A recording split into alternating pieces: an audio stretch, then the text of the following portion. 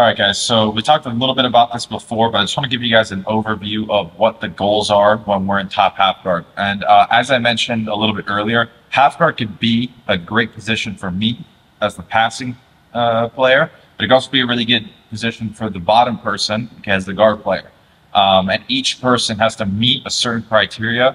Each person's looking to achieve certain little goals that could make the position better for them and worse for their opponent, and vice versa. Okay, so as the top player, I'm looking to make certain things happen that are going to make that position more favorable for me.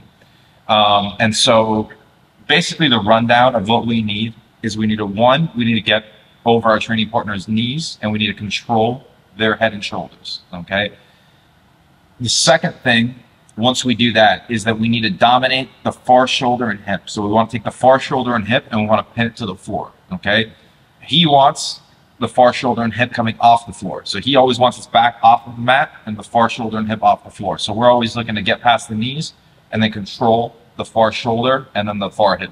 Okay, keep those on the mat. After that, we're always looking to extract the knee of the trapped leg. Then ultimately we extract the foot of the trapped leg, and then we solidify the pass. So that's kind of like the order of operations that we go through. So wherever you are on half guard, you have to think about what you've achieved and then go in and think about what the next step is. So for example, if I'm in here with my opponent and I have a half guard, first I have to get past my opponent's knees. Okay, so I can never have their knees in front if I want it to be a good position for me. This is going to be much better for him. So I need to get over the knees, and I need to make some sort of control of my opponent's head and shoulder. Okay, as I start going in and controlling the head and shoulder, that's what enables me to be able to pin the far shoulder and hip down to the floor. So my upper body grips control his upper body, and that pins the shoulder on the mat. And my lower body is what's going to go in and make sure that his hip is controlled.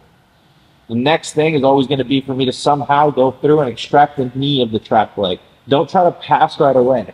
Just try to get your knee free and get it into a position where now he can only hold on to my ankle, and then ultimately we extract the ankle and the foot, and then once the foot's extracted, then we go about solidifying the pass, looking to nullify his last-ditch efforts at recovering, and then from there, go in, we get to our points and get to our dominant positions. Okay, so just a quick rundown, quick little overview of kind of what the goals are, what's that order of operations that we use when we're passing half guard.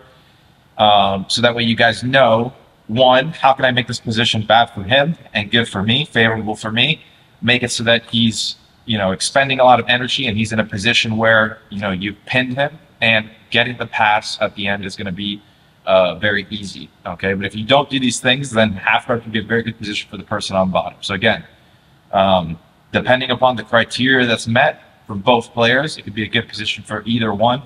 So we're looking to achieve these little small goals, win these small battles, and then ultimately the big battle, which is getting to the guard pass, getting to a dominant position, is going to be easily won if we can do these things.